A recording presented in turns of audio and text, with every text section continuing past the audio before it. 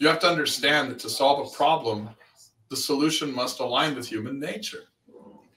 Like, we are doing everything against human nature these days, and we've even made it popular. We call it politically correct. Yeah, which is the same way as saying lying is good. Okay. Like, you know, and I'm radically honest to the point that, like, it's probably wrong. Like, if my wife comes in and says, do you think this dress makes me look fat? I might be the guy that says, don't blame it on the dress. Now, my wife is not fat. My wife is a beautiful woman. So fair disclosure. But I believe in radical honesty, because if you tell someone the truth and they get triggered, it's not you that's triggering them. It's the truth that's triggering them. But the only thing that sets people free is truth. So when somebody gets truth and then they get out of the pain they're in because they had the fucking stones to step up and fake that they're not scared of that truth and face the fucking truth, then they get through it, man. I mean, and then all of a sudden they have a breakthrough. Why do they call it a breakthrough? Something fucking breaks. You know? And I think that mindset is slowly making a resurgence now of realizing, like, you can't lie to yourself. If I'm not the weight I'm at, the fitness I want, that's my fault. If I'm not making the money I want, I'm doing something wrong. I want to know, you know, with that straight shooter attitude, I would wager that's been an asset to you in business, when you can just say things as they are or not be afraid to tiptoe around, whereas somebody might not make that phone call that needs to be made. How do you think that attitude has helped you in business over the years? I mean, it's a mixed bag. It's a mixed bag. But what I've found is it's definitely helped. We've grown like a weed. But you're also going to have some days where somebody's not going to buy from you. Okay. Like, I have a sign that sits outside of my model homes at my home building company, and it says, we reserve the right to refuse service to assholes. This is our level of radical honesty. Like, if you're that customer that thinks everything must be perfect and everyone is got to be held to the same standards of Jesus Christ himself, then you're probably an idiot, and there's no way I can help you. There's frankly no way anyone can help you. So I'd rather not even try. I'd rather stop there. Well, I remember when I first put that sign out, and my competitor said, oh my God, you're a fool. That's going to drive away so many customers. And it actually did. It drove away the assholes. People would walk in, they'd be like, that's offensive. And we'd be like, hey, you know what? Then this is not a home for you, because we're very authentic. And then other people would walk in, they'd be like, that's fucking hilarious, dude. How do you do that? And they're like, look, we're building a new home. We build a beautiful home. We do all this. Our goal is to always make it perfect, but homes are made by human hands and humans are human. We're going to fuck up at some point. We want to make sure we don't have the customer that's going to call and cuss out the secretary that is probably not even the person that messed up. And what we found, sir, is we think that sign's a great thing. You know why? Your neighbors are all going to be amazing fucking people. They're going to be people that we have a good relationship with. We're there to show up if there ever is a problem. They treat us right. We treat them right. And you know what's crazy? You drive down the streets where we build fucking houses and the barbecues are packed and people know their neighbors because we don't have assholes. And so here's this sign where at first, in the beginning, half of the customers would see the sign and not show up. They'd stop at the sign.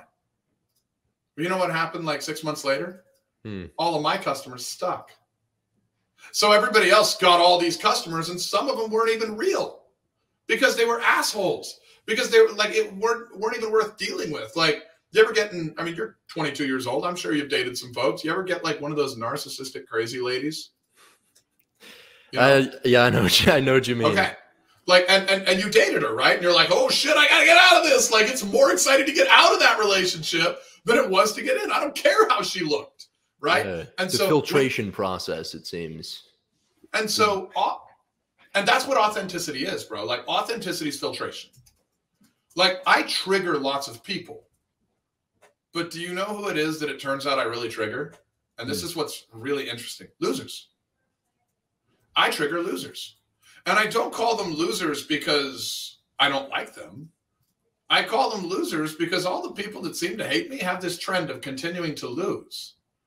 And if we measure trends, and that's how we get successful, one trend that I've seen is people that get triggered all the fucking time tend to not notice the opportunities presented to them all the fucking time, tend to fail more at life. I know we're not allowed to call losers losers. That would be authentic and politically incorrect, right? But they're fucking losing frequently because they're missing opportunities. And anytime you're missing an opportunity, so yes, I trigger lots of losers, and it's turned out to be a wonderful filtration device, and I don't have to worry about their feelings. Because honestly, like, you know, if you want me to care about your feelings, well, why? Like, I care about you, so I'm going to tell you the truth. But if I got to be so fucking sensitive that I got to care about your feelings, I mean, dude, like, I don't even do that for my kids. Like, I care enough about my kids that, like, I'll sit down and maybe explain stuff more than I will to somebody on a 60-second social media video. I disagree with everything about you. It's a 60-second social media video, stupid. Really? You disagree with everything about me and you heard 60 seconds? If you're really that judgmental and that you have that much blame in your heart, remember, blame is an acronym: being lazy and making excuses. That, I mean, like, think about how triggered people get. Like, when you're triggered, you have an inability to see another person's opinion. Your emotional quotient intelligence drops to 0. It's the same thing as being prejudiced. It's substantially similar to racism. Like, if somebody's like, I'm white, they're black, therefore they're bad, that would be a racist person. I would also say the presupposition based on this conversation is that's a stupid fucking person. If you think somebody's wrong because their skin has more melanin because their ancestors had more sun, you're an idiot. Well, if you think someone's wrong because they have a different opinion than you, then you're saying, I don't agree with freedom of thought. Everybody should be exactly the same. How would that fucking work? That would be a shitty world. If you get triggered, then you're an idiot. You're probably losing a lot in life, far more than you should be. You should work to never get triggered. Why would you pick those emotions? Yeah, there's so many factors that go into it. I think one is just human beings on average tend to want to reach some consensus among other people in person. But when your audience is not just the 100 people in your local tribal community, but millions and millions of people, you can say good morning and somebody's going to get offended. Yeah. You know, it's not good for me. You know, so the wider you cast that net, the more likely you're just going to hit somebody's tripwire. So I think, I mean, yeah, you're right. At some point you set the filter. And that's, for your question, the blessing and the curse of authenticity. The blessing and the curse of telling the truth is you're going to alienate some. And you know, I've watched like Gary Vee, and I've watched Grant Cardone and some of the other guys talking about haters. Golly, man, I love these haters. I love triggering weak people because they blow up your algorithm. Their shit talk gets you to far more authentic people. And then when authentic people hear the truth, like, dude, when people are not like emotionally closed off, when they are conscious thinkers, those are the ones you want.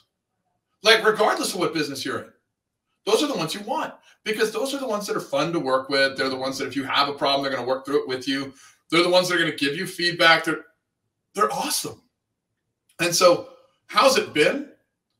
Overall, phenomenal. Up front, it's scary. You got to face it till you make it. Once you've been in it for a while, you'll notice that you have 10 times the efficiency. You'll notice that the culture of your organization is really good because your people aren't getting screamed at by losers all the fucking time that don't know how to manage their emotions. I mean, some of the ways that I've seen some customers at other organizations that I've worked with, because I used to do real estate consulting for builders before I bought a home building company. And I would hear some of the calls that like people would call and yell at the girl in the warranty department. And I'm like, what if a teacher talked to your children like that? Like, I mean, I might strangle a teacher for having conversations like that with my child. Like, these people can be downright abusive. Why would you let that person in your front door? Do they deserve your product? And so you got to love the haters, but you got to also like give them a little Heisman. There's got to be some distance. That part of the triggering is they can't get in anymore. And then they start knowing that. Some of them actually convert to fans.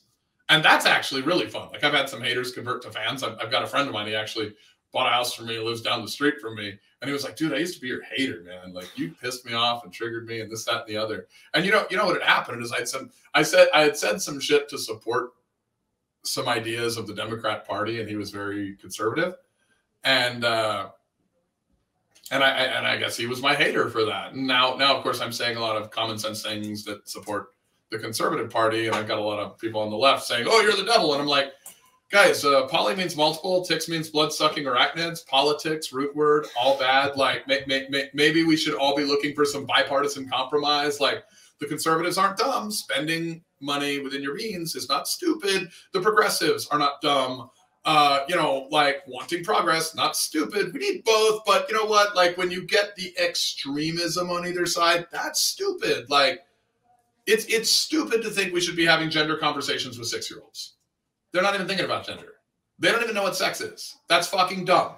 Like, having anyone that thinks that's not dumb, well, if you think that's not dumb, you're dumb. I'm not going to spend a lot of time with you because it's a waste of fucking time. Like, I have a 6-year-old. I have a 4-year-old.